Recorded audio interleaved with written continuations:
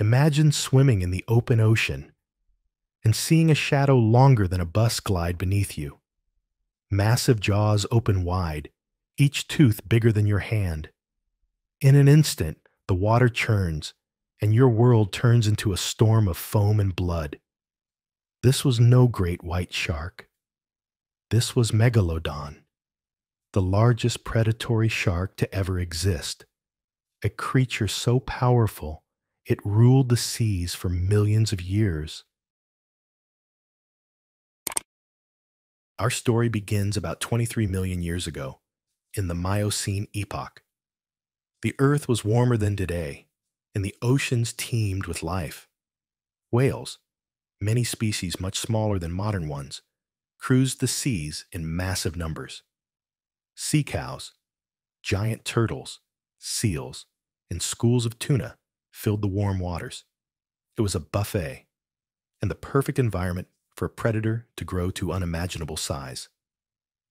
In this oceanic Eden, Otodus Megalodon, meaning big tooth, emerged. Descended from a line of large predatory sharks, it became the ocean's apex predator, perfectly adapted to dominate its watery kingdom. Estimates vary, but most scientists place Megalodon's maximum length between 50 and 60 feet, 3 times the size of the largest great white shark. Its weight? Possibly over 60 metric tons. Every part of its body was designed for one thing: overpowering massive prey. Its jaws were a living guillotine, a bite force exceeding 40,000 pounds per square inch, enough to crush a car, drove serrated teeth up to 7 inches long into flesh and bone.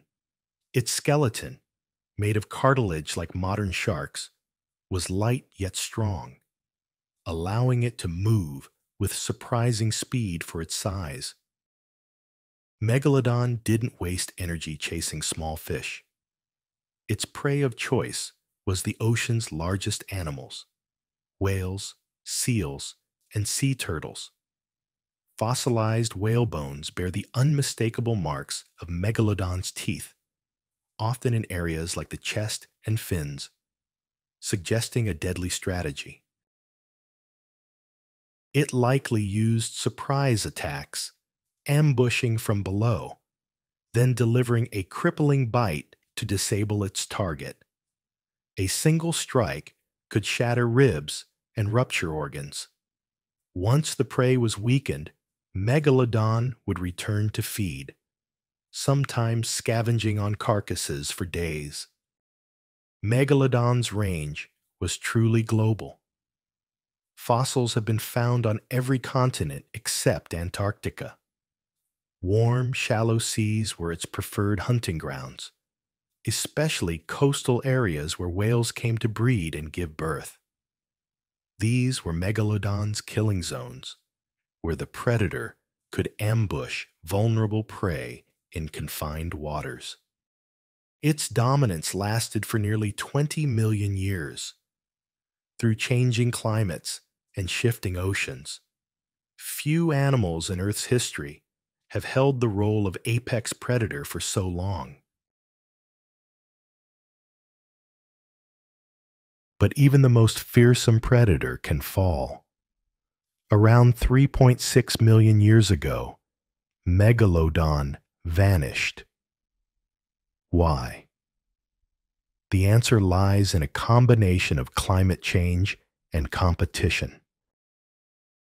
As the Pliocene epoch cooled, polar ice expanded and sea levels dropped. Whale populations shifted toward colder waters, far from Megalodon's warm water comfort zone. At the same time, a new predator rose, the orca, hunting in coordinated packs and thriving in diverse environments. Smaller, faster, and more adaptable, they filled ecological niches that Megalodon could not. Today, only its teeth remain, scattered in sediments worldwide. Each is a fossilized dagger, a relic of an ocean ruled by giants. While myths and fiction place Megalodon in modern waters, science tells us it is long gone. But its story continues to fascinate, a reminder of nature's power and the impermanence of even the mightiest predator. Megalodon's ocean was a world of abundance, power, and peril. It ruled without question until the seas themselves changed the rules. Its rise and fall remind us that no throne is eternal. So here's my question for you.